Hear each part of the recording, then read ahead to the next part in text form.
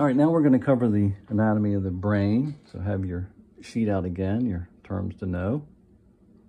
And first we see we have 4 main regions of the brain. 3 of them we can see without taking the brain apart. But the other one we're going to have to make a cut in the brain. So this is the brain from the superior view. And the bulk of the brain, this is about the size of a real brain. The bulk of the brain, this, compared to my hand, is about the same size. The bulk of the brain is going to be the cerebrum, the pink part. Second part is easy to find, is the inferior of the cerebrum, and posterior is the cerebellum. Then we're going to have the brain stem here in white. And then we're going to have what's called the diencephalon. Now, to see the diencephalon, we're going to have to take the brain apart. It's in the middle core of the brain. So if I take this brain and I divide it straight down the middle, so we have a right and left half, I'm going to end up like this, where they already made the split. Now I'm going to turn it so we can see the split here.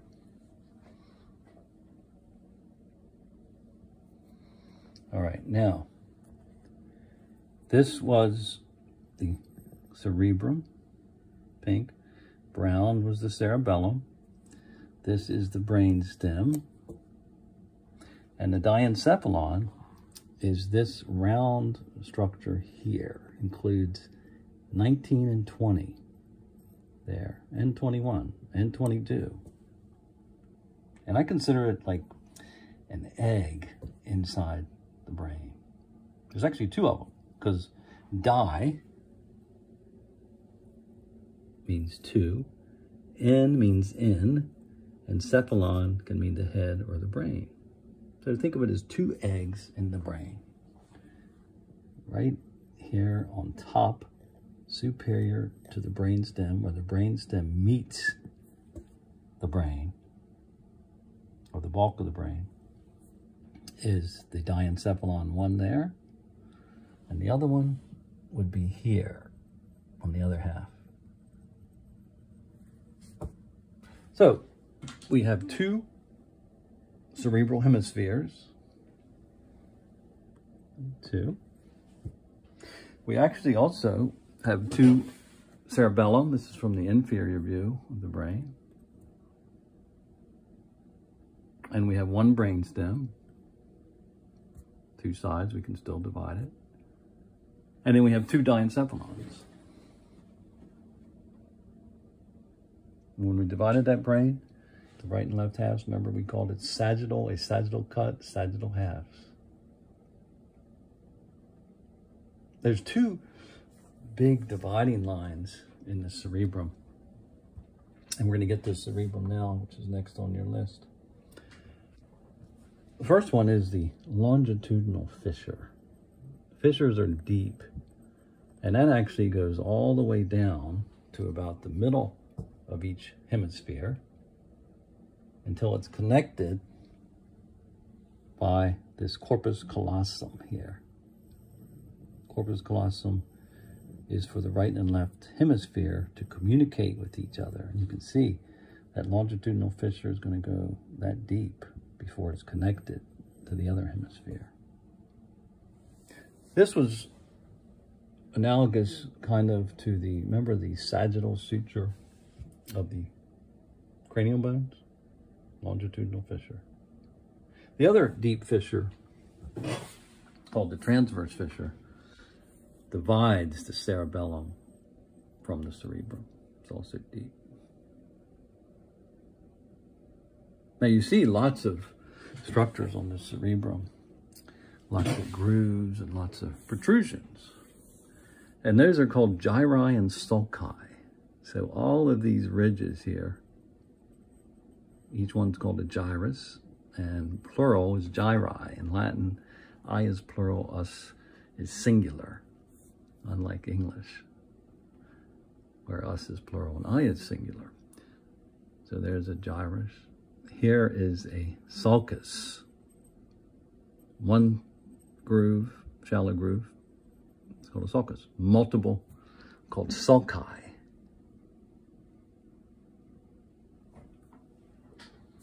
Now what the gyri and sulci do is they increase the surface area of the brain. And that way, we can have more connection between blood vessels and the brain tissue. So we can have more nutrients into the brain, more waste products leave the brain. The blood vessels are tucked down the sulci. They wrap all over the gyri. Protrusions are a good way to increase the surface area of organs, cells, many structures we're going to find out. All right, continuing on the cerebrum, we're going to have 4 lobes, just like we had 4 parts of the cranial bones. We actually had 6 bones making up the cranium, but the 4 major ones are going to come back to you now because we have a frontal lobe. From this pencil line all the way up is the frontal lobe. That's where the frontal bone was, remember? Then we have the parietal lobes back here. That's where the parietal bones were. We had the temporal lobes where the temporal bones were. And we even have an occipital lobe where the occipital bone was. So we could really say frontal lobe, parietal lobes, temporal lobes here and on the other side, and occipital lobe. On this colored brain,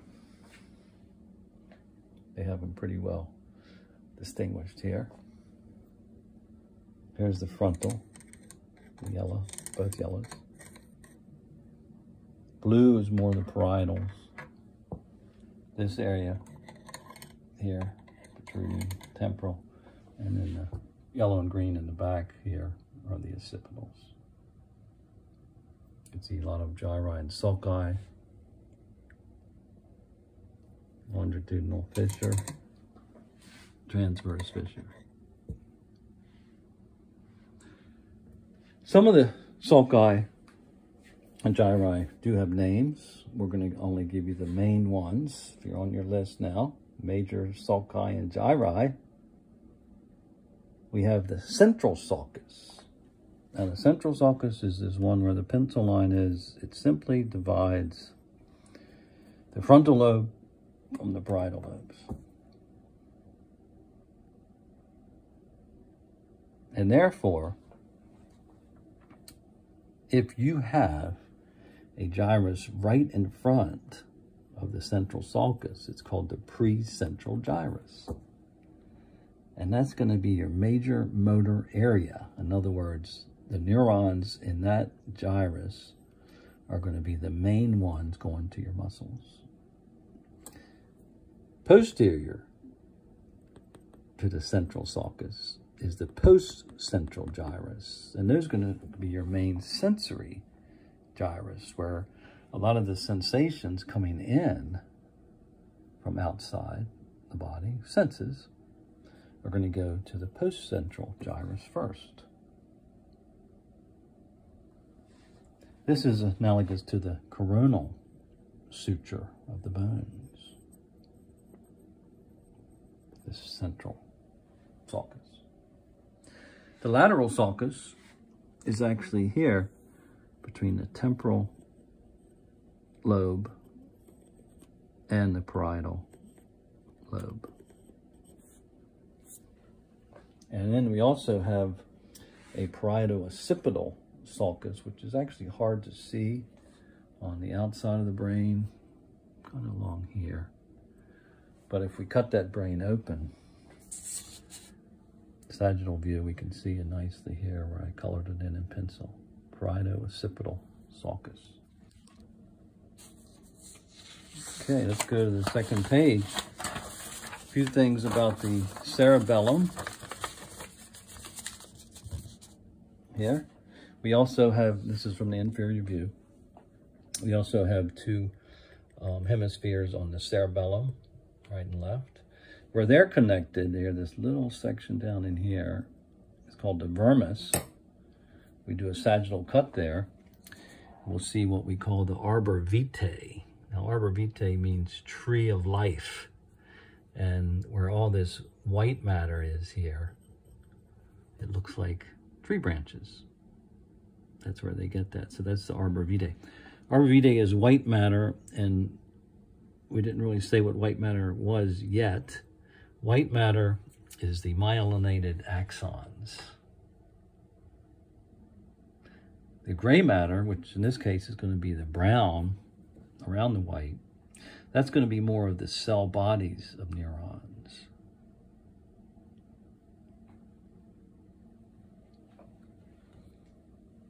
And we're going to see that in the brain too at some point here.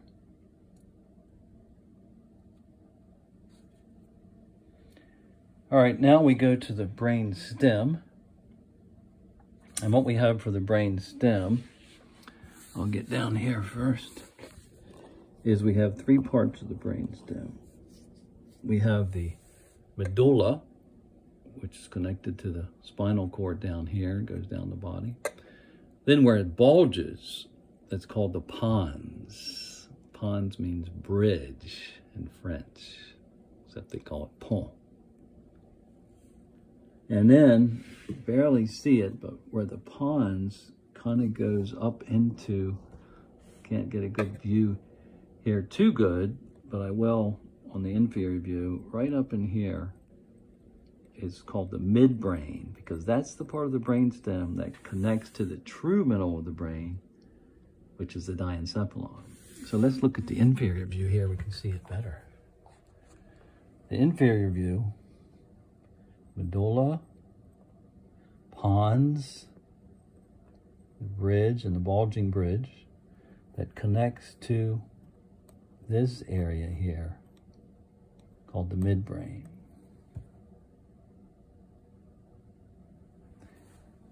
From the sagittal view, medulla, pons, and there's the midbrain. We can see it nicely right here.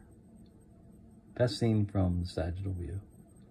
Remember, the midbrain connects to the true middle of the brain, which is the diencephalon. Another view of another brain, medulla, pons. Here we can see the midbrain nicely. Want to see it again? Okay. This is the colored brain cut. Medulla, pons, and there's the midbrain. Now let's cover the diencephalon now. Diencephalon, we have to look at the sagittal view. True middle of the brain. 2 eggs. Now the egg, each egg has 3 parts. The thalamus is the bulk of the egg. Now hypo means under, so the hypothalamus is this part here. Right where 21 is, the hypothalamus. And coming off the hypothalamus is this stalk, you can barely see it there, called the infundibulum, which connects to the pituitary gland. That's the pituitary gland. That's your main endocrine gland, your main hormonal gland. It hangs off the hypothalamus. Then we have an epithalamus. Remember, epi means on, so that would be 26 there on top of the thalamus. On this cut, there's your thalamus egg, there's your hypothalamus, and there's your red epithalamus. A lot of that epithalamus, well, there's 2 parts to the epithalamus. This bulk of it covering the thalamus is called the choroid plexus. It makes cerebral spinal fluid. Special blood vessels that make cerebral spinal fluid. Then back here, this little pink structure posterior to the thalamus is called the pineal gland. That regulates your sleep-awake cycle. On this particular model here, It's posterior back here. You can see it better. It's number 23. Pineal gland and choroid plexus are part of the epithalamus. Colored brain. Thalamus part. Hypothalamus. Epithalamus, not in red this time, but choroid plexus and pineal gland. Here we can see thalamus egg, hypothalamus with the pituitary gland hanging off of it, and then the epithalamus, the choroid plexus part, and the pineal gland there. Okay, now it looks like we get to a transverse or frontal section of the brain. And I told you I'm going to show you where the gray matter and white matter are. So if we take this brain and we do a horizontal transverse cut across it, we would end up with that. Move this one out of the way. And what you can see on these two sections, transverse cuts, are gray matter and white matter. So in the brain, this gray matter is the outer core. It's called the cerebral cortex.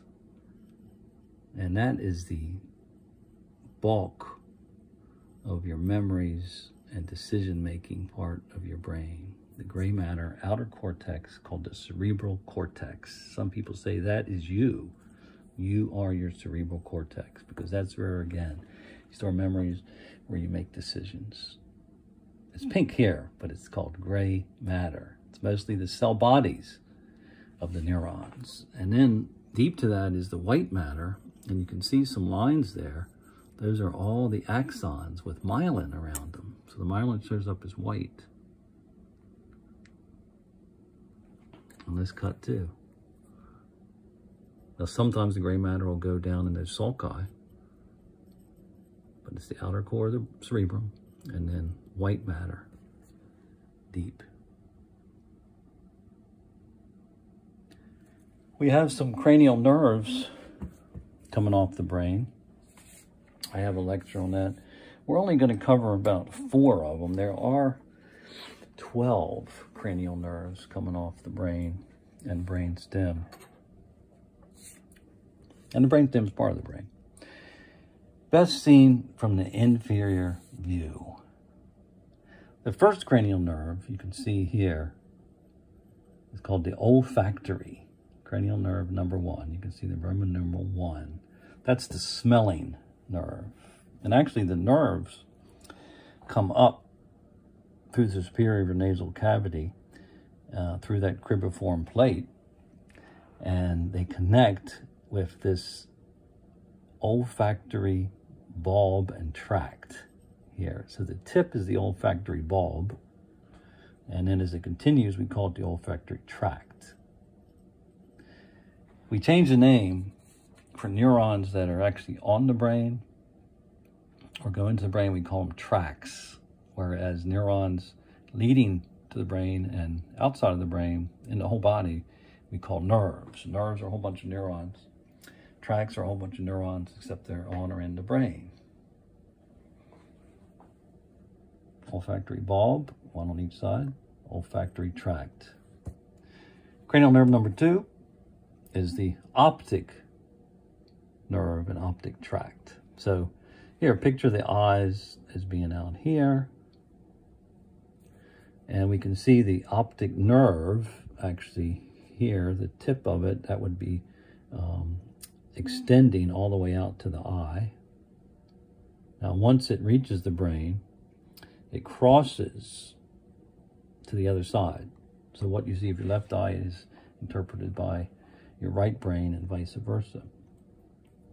Optic chiasma, chiasma means cross. And then once they go into the brain after the chiasma, we call it the optic tract. Okay, so optic nerve, optic chiasma, optic tract, cranial nerve 2. I'm going to turn the brain here. You can see it like this. Okay.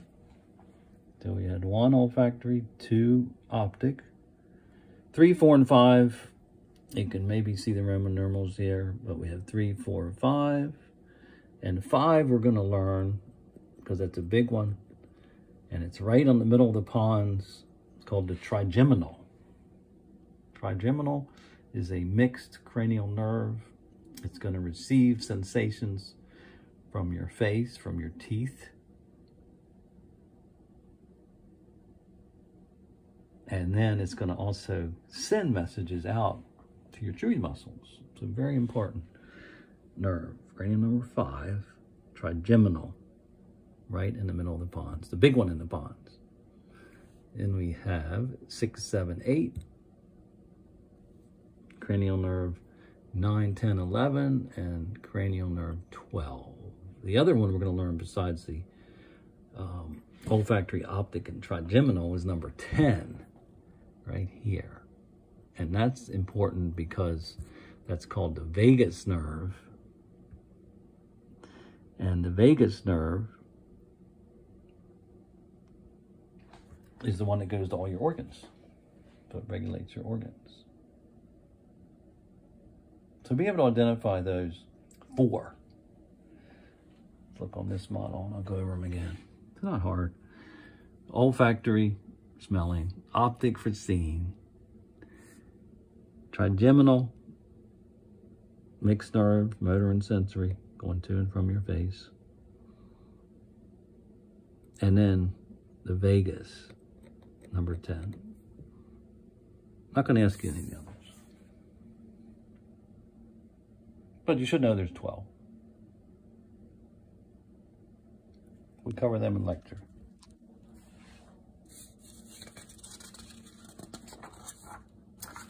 Now, the brain has what we call ventricles in it. On your sheet, I think we're on the 3rd page now.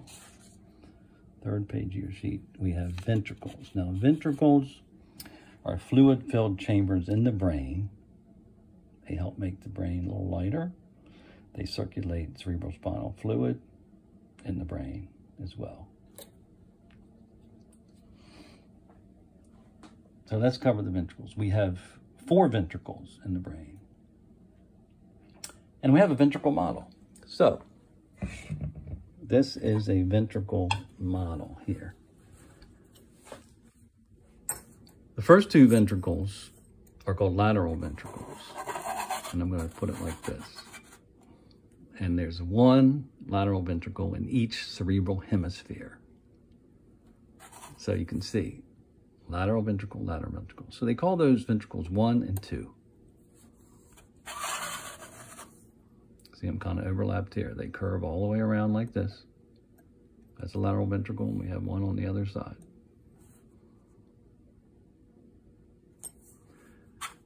Those circulate cerebrospinal fluid through the brain, give nutrition to the brain cells. Now, what happens is they merge together in the middle and form this 3rd ventricle there. And then they send a little canal called the cerebral aqueduct here down to the 4th ventricle here. It's kind of like an airplane, really. So we look at it like this. The wings are lateral ventricles. The body of the plane would be the 3rd ventricle. We have the cerebral aqueduct, which connects the body to the tail. The 4th ventricle would be the tail of the airplane. Actually, we make paper airplanes. If we did this in the lab and we label the 4 ventricles, then we have a contest. See who can throw their ventricle airplane the farthest. But there it is. Now, if we took at the sagittal view of the brain, you can kind of appreciate where these are. So let's get the sagittal view here again. Okay. So right up in here would be where a lateral ventricle would be. 1 in this hemisphere, 1 in the other one. 3rd ventricle actually surrounds the thalamus part, kind of in between the 2 thalamus eggs. So it would be right here where the thalamus was, the diencephalon. There's your cerebral aqueduct here. And there's your fourth ventricle anterior to the cerebellum. Then it continues as the spinal canal. Let's look at this colored brain here. Get both halves here. This would be where a lateral ventricle would be, right inferior to the corpus callosum. Thalamus, surrounding the thalamus, would be the third ventricle. This would be the cerebral aqueduct. And there's your fourth ventricle between the cerebellum and the brainstem. Then we get the spinal canal. All have cerebral spinal fluid. Here, there's your other lateral ventricle. Third ventricle again, cerebral aqueduct, fourth ventricle. While I got this colored brain on here, I forgot to mention that, remember I told you about the central sulcus here? And then we had a precentral gyrus and a postcentral gyrus. So they actually have these labeled here, with the precentral gyrus being your main motor cortex, sending nerves to your muscles, and this postcentral gyrus being your main sensory cortex, receiving sensations. We cover a lot of what they do in the lecture. So let's see what else we have here. We're going to go look at a few mounted specimens now.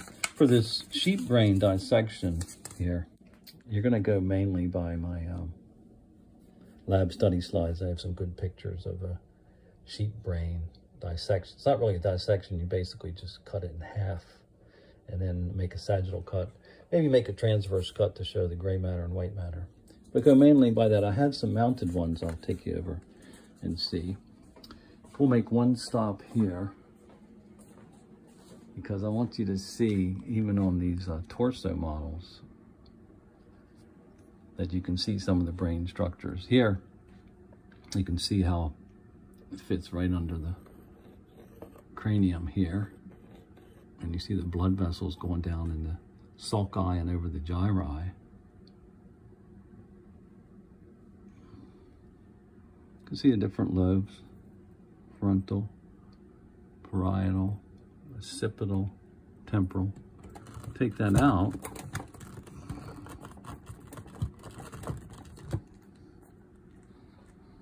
And even on this part, you can see the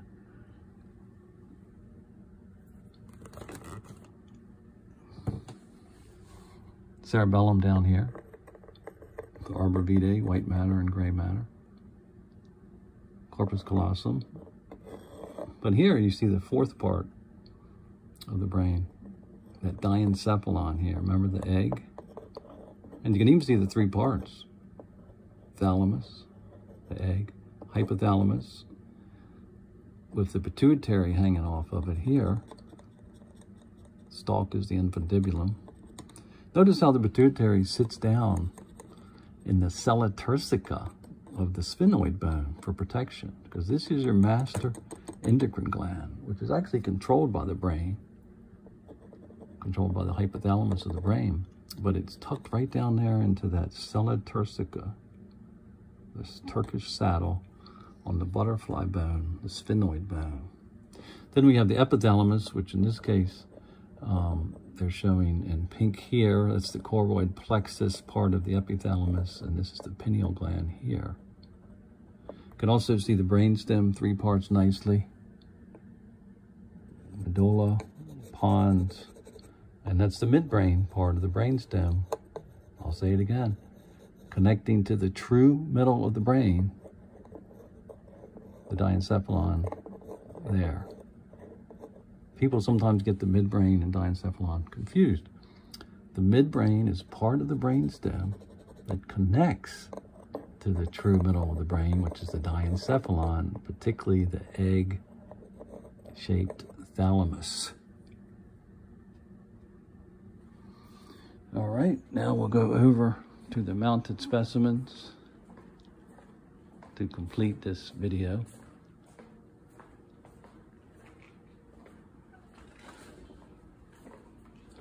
we actually have in the lab, we have a real human brain right there. Now that's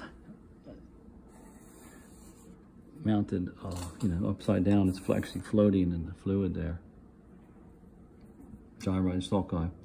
You can see the cerebellum here. So it's laying on its superior surface, upside down, basically. So if I turn it this way, I can actually see some of the brain spinal cord and the brain stem. Those are the optic nerves you can see up in there. But if you want to see a real one, go into one of your anatomy labs.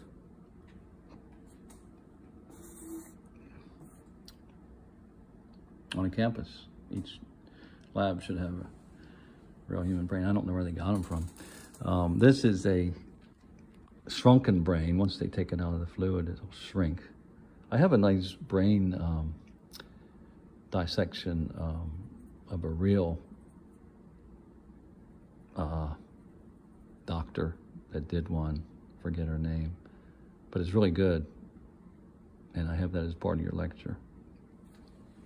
She took a brain out of a cancer patient that had died recently. But here, even here, you can see cerebrum, cerebellum,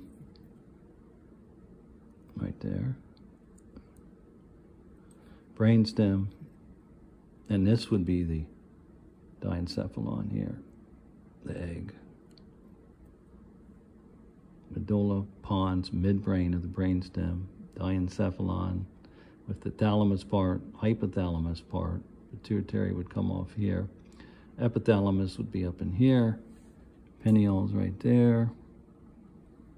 That's your corpus callosum connecting the right and left cerebral hemispheres. There's a lateral ventricle here. This would be the third ventricle around the thalamus, and the fourth ventricle would be right there. Here is that's a frontal cut through the brain. And mainly what I want to show you here is you can see the two lateral ventricles, one in each hemisphere. And also on this, you can see the gray matter and white matter. See, it does look gray in real life. See, that's the gray matter, the cerebral cortex, and that's the white matter deeper. See the brainstem nicely, even the three parts, medulla, pons, midbrain. This area here would be where the thalamus eggs are. Here and here, and that's your third ventricle between them, right there.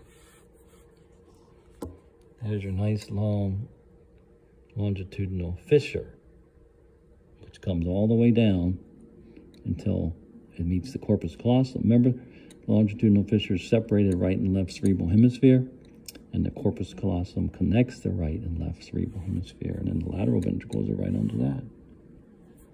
Then the two thalamus eggs right under that, and the third ventricle between them. Then we have our fourth ventricle and our brainstem. There you can see the gray matter, outer gray matter cortex, and the inner white matter very nicely. And the lateral ventricles, so that must be deeper back in the brain. You can see the lateral ventricle is really good there. And you can see that nice arbor vitae of the cerebellum, which has white matter and gray matter around it. Gray matter still in the outer core. Now the sheep brain is not as clear because it is a sheep. It's a lot smaller.